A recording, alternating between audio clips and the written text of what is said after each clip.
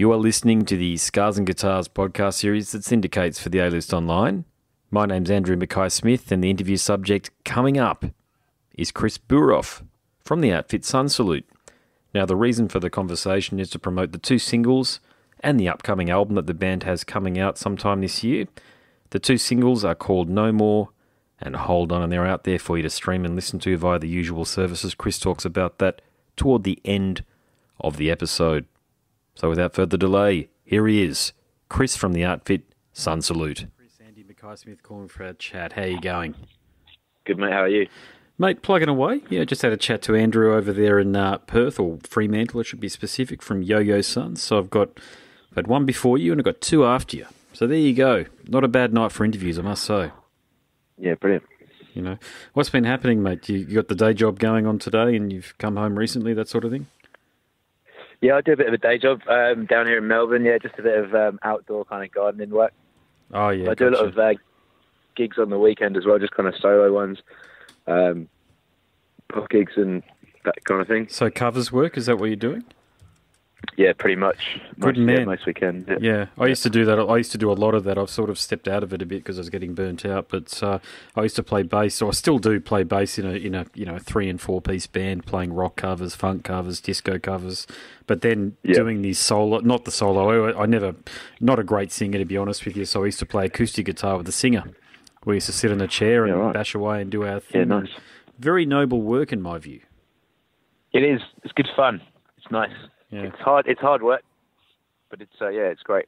Yeah, I thought I read somewhere that you guys were from Airlie Beach, so you're down there. Yeah, we are. Well, yeah, I live in Melbourne now. Yeah, we pretty much spread out from Airlie Beach. We all lived up there for about 3.5 years. We were all up there together, which was really when the band, really kind of got its solid roots with each other. We were kind of playing together all the time in little kind of duos and trios. As well as playing as a sort of 7 and 8 piece, but yeah, everyone's kind of gradually moved away. A couple of the guys live down the Sunshine Coast.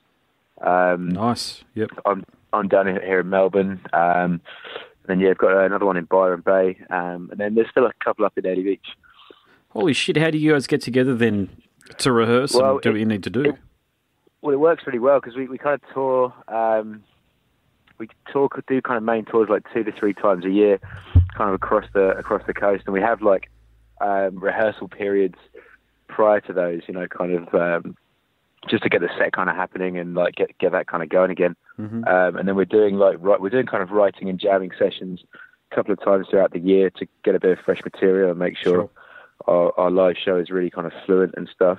And then apart from that as well, because with being in Airlie Beach for so long, there's a lot of kind of corporate and wedding kind of work up there as well spot on for large bands. In that area, there's not that many options to go for kind of sort of 6-7 piece bands if you're looking for that sort of thing. So we get a lot of work doing those as well. So combinate and they obviously pay for our flights to go up there and play with each other. Yeah, so a combination of the tours, the kind of writing sessions, and then it's just these odd gigs.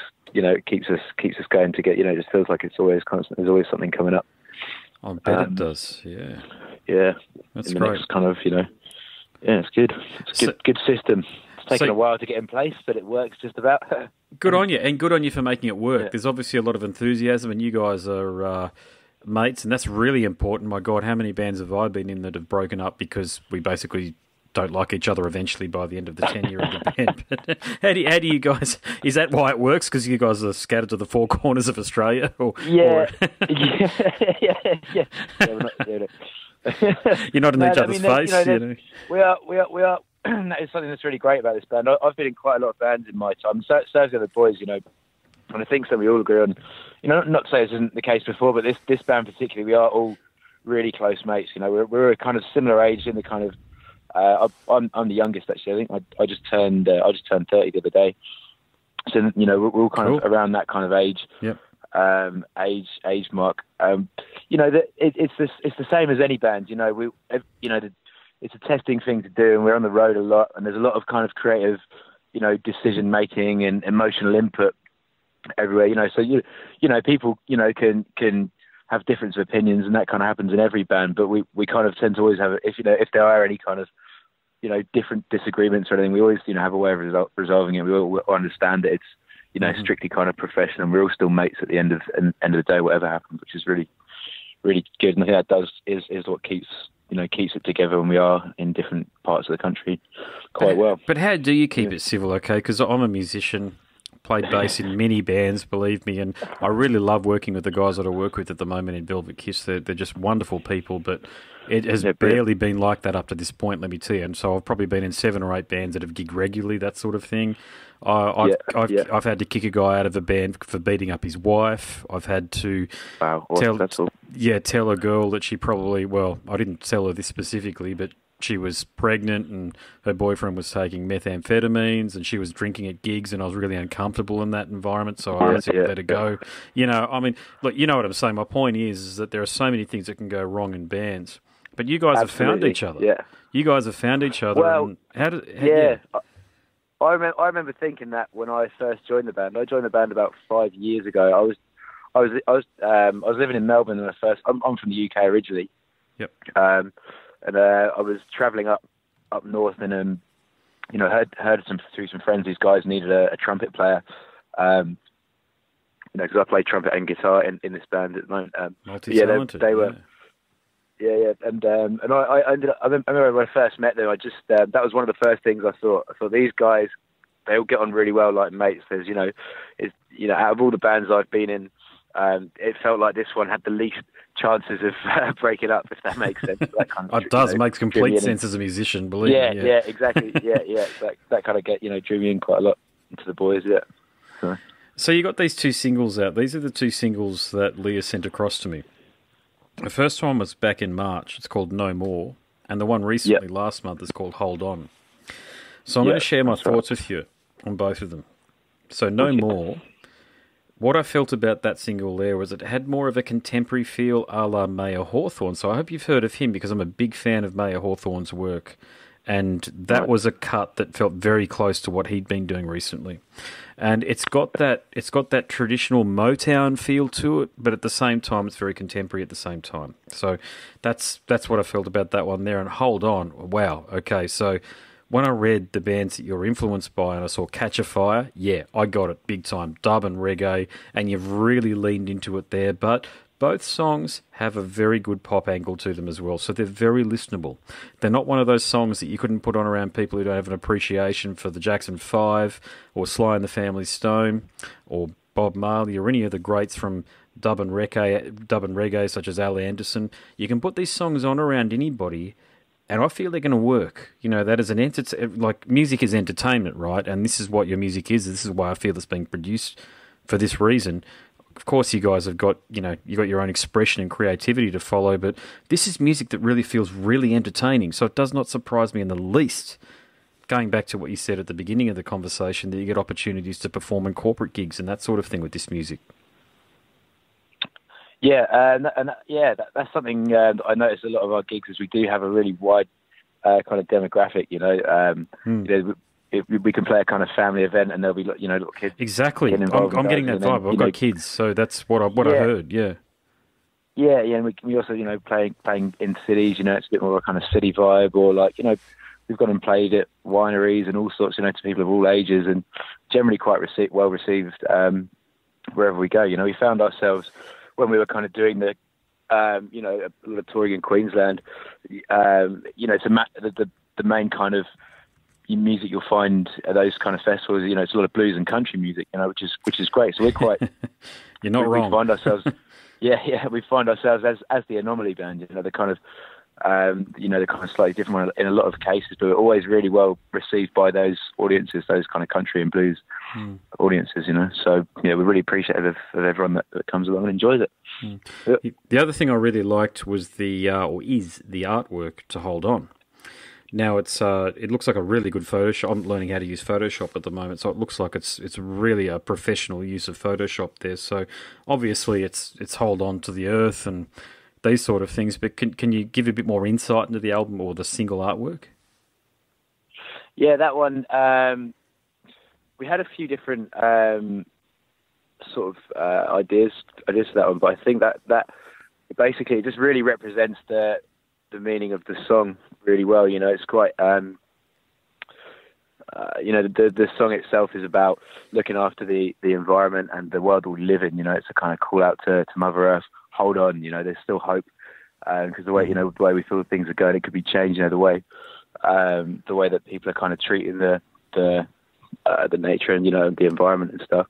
Yeah, so it's just a really good representation of it. And we, you know, there's a lot of the guys in the, you know, the guys Tane Tokarangi, the front man, and Jarika, the drummer, the founders of the band, the original two-piece. You know, they're quite into their kind of astronomy and a lot of stuff like that. So I think it kind of represents a lot of where the music has come from for them, and that's kind of a clear message as to what that particular sound is about. So yeah, we kind of came to this decision with that.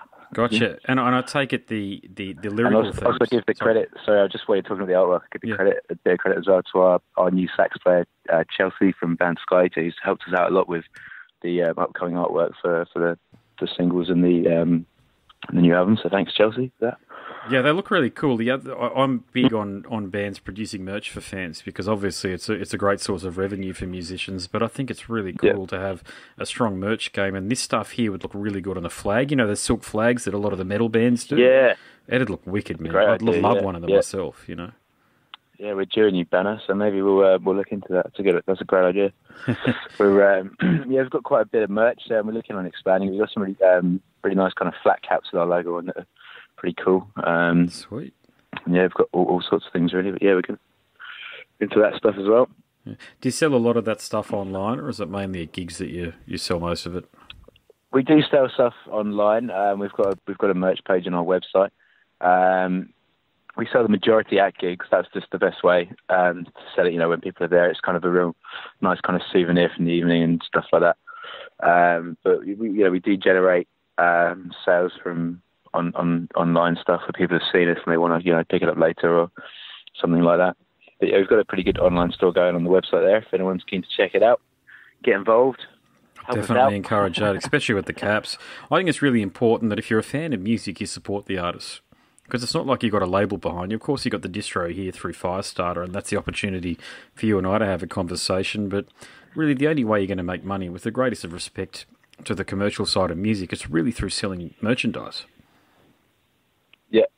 You know, I agree with you there. I mean, we're a 7-piece band on the on the road. You know, it's money's always tight.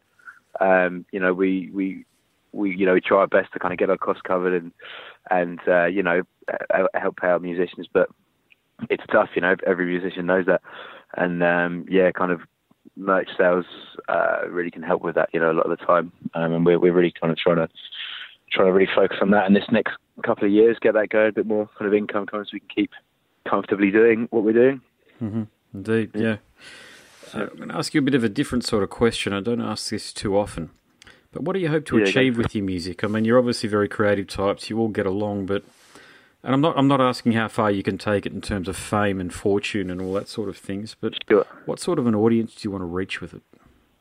We've got quite a specific kind of you know, we've got a real conscious message that we want to kind of bring to the world. You know, it's a message of like strong family morals and kind of looking after Mother Nature and the world that we live in, and recognizing, you know, indigenous cultures, you know, and that's those kind of beliefs. So again, I'll bring it back to the kind of the two guys who founded the band, Jarika and Tane Tokarangi.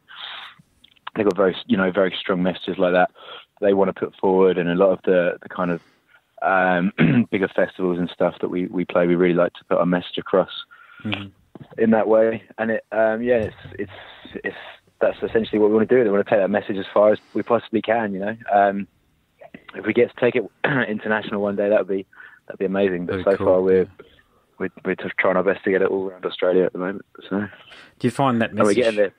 Sorry, you go. So and then we're going to we're kind of building up our kind of circuit mainly around Australia at the moment, and we're just pushing that message, you know, further and further. We're kind of like every tour we do, we're kind of expanding the area that we cover. So we're getting there. I like to think. Good on you. Yeah. Look, it's a work in progress, really, isn't it, on that front? You know, Absolutely, yeah. You've got to be offered the gigs in order to play them. It's not like you can. I mean, you can do some self promotion and set up your own gigs, but if you don't have any understanding of the environment that you're playing in or the region that you're playing, you can often fall flat. And yeah. So how does that work for you guys? Do you have you got an agent that works on your behalf that looks at placing you in venues? No, we've actually. I mean, we've all kind of been self-managed. Our drummer does a lot of the work, Jarrett, one of the original members, for a long time, organising the tours and stuff. We've each kind of got individual roles at the moment. Sarah, our keyboardist, looks after our website and social media. Dylan, our bass player, who actually runs an agency up in the Whitsundays for kind of weddings and stuff like that. Mm-hmm. He's looking after a lot of the upcoming bookings now. And we kind of take it in turns to look after different things, and we've kind of got along that way. We are on the search for the right kind of manager and someone to help us with that stuff. But so far, we've been managing it ourselves, and how we've done it is, we kind of did the hard yards back in the day in a certain area up in Queensland. From about Port Douglas down to the kind of Brisbane area, we travelled a lot. Playing shows around there, and we've kind of developed quite a relatively strong fan base in that area, so we can always kind of call on that and keep it going. We kind of maintain that with our tours, and we base our tours around that, and then we just kind of expand. Like our last tour, we kind of pushed into Sydney a bit more, and it was obviously more of a risk because we're not very well known down there. But the shows went really well, and now we'll come back and push down to Melbourne, where I'm living now, and we just kind of gradually build it like that. If I think you can take those risks, in small bites, if that makes sense. If you've got the kind of solid tour that is going to be financially comfortable, and then you can do that, and then just build on it a little bit, take a few risks at this part of the tour, and this, gradually then you're building that kind of that circuit. We can constantly keep calling upon it. I think it takes 3 or 4 times for you to play at a venue before people actually understand what you're trying to do. That's certainly been my experience. And it does take that length of time. And, of course, how often do you hit the same venue? It's usually, 3 or 4 times in a 5-year period. So it is... You've got to be very patient with it, haven't you? And I think it's anybody looking for fame and fortune and favour in this game is in the wrong game. Frankly, it's a long, hard slog. So you better be in it for the music, otherwise, don't be doing it. And I guess I'll finish on this point here. So these 2 wonderful singles. Have you got an album coming out? Is there an album that these 2 are part of? Cool. What's that called? The album is Time Has Come. Sunsalute. Time Has Come. I'm not sure if we've announced it yet, but I think we have. If not, there it is, I guess. But we've coming out, towards the end of the year, I think, is the release date. We're going to do an album tour in December. Yeah, we're looking at December. We're going to do most of Queensland, down to Sydney and Melbourne as well. So we're really looking forward to that. Cool, mate. All right. The album was recorded with Nicky Bomber's studio in Harriettville, in Victoria, and then we had it mixed and mastered by Paulie B on the Sunshine Coast. And it's we're really looking forward to getting it out there. I bet, yeah. So when the decision to record down in Victoria, was that because it sounds like the other guys are up here or around Queensland? It's funny. Sorry, carry on. No, you're right. Yeah, go for it. Yeah. Well, the boys themselves, I mean, they originally met in Victoria. They're all keen snowboarders. The original 2 and the current bass player and our percussionist were all friends before the band started in Falls Creek Mountains in Victoria. So, we then kind of formed the band up in Early Beach after that. But they were friends from there, so they. And we were chatting to Nicky Bomber at, I think it was Townsville Cultural Festival, and the idea of doing it at his studio, it just seemed like a really good idea for the guys to kind of bring the music back to where their kind of, friendships had come from. So that's the kind of reason we went down there. And it was great. We had such a good time.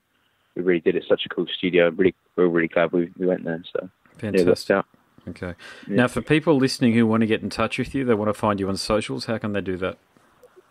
sunsalutemusic.com, and you'll find us on Facebook, Instagram, YouTube channel.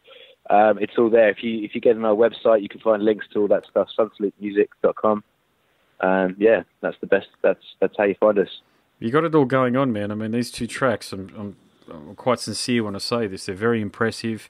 As I say, I've got very much. The 2 kids, mate, the 2 daughters that I've got. I can only put on certain types of music around them, otherwise they tell me to turn it off. And they've let me put on these 2 songs, let me tell you, and that's a really good litmus test for me as far as an artist's music. The future generation. Oh, it is. I think I've spoken to Al Anderson. You know, of course, he was the guitarist in Bob Marley's band and Peter Tosh, and he actually. I don't know whether I couldn't quite discern whether he wrote No Woman, No Cry or whether he just played the guitar line that we've all played a million times. You know, being a guitarist, God knows how many times I've done that opening riff. But they're really important artists to have around your kids, I believe. You know, John Coltrane, the jazz greats, blues artists. Because the kids, absolutely. I just notice, you know, with your music, with the artists that I've just mentioned, they calm down. It does something to you. It's a cerebral thing. It does something to your spirit as well. And it's so important, your sort of music, that you guys, you found each other, you've got a great friendship, and it's working because it is music that will make a positive effect on society, I believe. Brilliant. Yeah, thanks. That's very kind of you to say, man. But yeah, and, no worries at all. That's really nice what you said about your kids as well. The band's kind of we've always had kids around us when we have been touring. 2 of the members are both fathers to 2 kids each. You know, lovely little kids, and they, you know, the wives and the kids come along to festivals, and they're very much a part of the kind of development of the band and the Sun Salute family, as we call it. So yeah, it's great that, you know, you said your children can enjoy it as well. You know, it's a good test. It's a wonderful test. I think that one right there. I love a lot of death metal, black metal, and the like. And my eldest, who's 6. Loves drumming, so I spoke to Lee Harrison from Monstrosity and Terrorizer the other night. Now, I mean, he played a junior kit on a YouTube video where they're playing Breaking the Law by Judas Priest, that sort of thing, but she can't quite get into it. It's because it's heavy metal, right, and it's my music. but when it comes to a lot of other genres, your music and the rest of it, I can see her just calm down, and whether she's thinking about it or not, who knows, but she sits down and she starts drawing. That's when I know it's getting to her. Yeah, brilliant. You know, inspiring creativity. We love that. Inspiring creativity. Very well put, my friend. That's so true. Yeah. That's what it needs to do. Music like yours does inspire creativity. So long may you continue to do what you do. And thanks so much for the conversation. Thanks so much. You've been listening to the Scars and Guitars podcast series that syndicates for the A-List Online. My name's Andrew Mackay-Smith, and that interview subject was Chris Booroff from the outfit Sun Salute. Thanks so much for listening.